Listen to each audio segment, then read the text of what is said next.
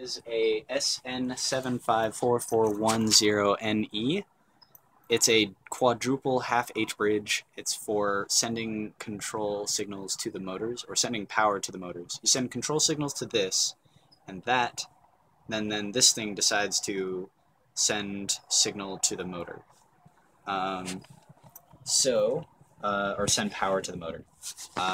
It has a little notch on it. That little notch is visible in the Fritzing diagram. There it is. There it is. And I will put it on the board. I'm going to put it on starting on line 20, but it doesn't really matter. You could go up or down. What does matter is that you bridge this gap right here, and the legs on this thing might be a little too wide, so you can squish them in like this, but gently and evenly across the entire thing. And then line it up and press down evenly across the entire thing, and it should snap into place, and that's it. You're done.